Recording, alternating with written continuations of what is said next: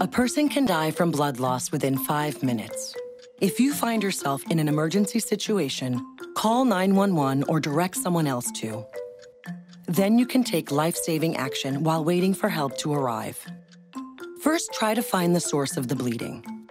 A person could be injured in multiple places, and clothing can hide where the bleeding is coming from. Look at the arms, legs, neck, armpits, groin, and midsection. Look for continuous bleeding, large volume bleeding, or pooling of blood.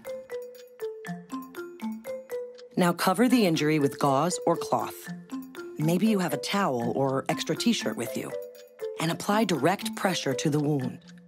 This may stop the bleeding, but you should keep pressure on the wound until help arrives. For a deeper wound, you may need to pack the injury with gauze or cloth until it stops bleeding.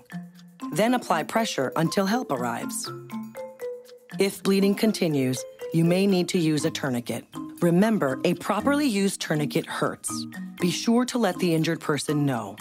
Apply the tourniquet above the wound, high and tight on the arm or leg. It's okay to place it over clothing.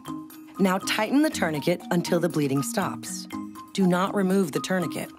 A second tourniquet may be needed to stop the bleeding. When help arrives, an emergency responder will take over.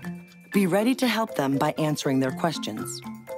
In an emergency, minutes matter, and the most basic education can save lives and improve outcomes in our community.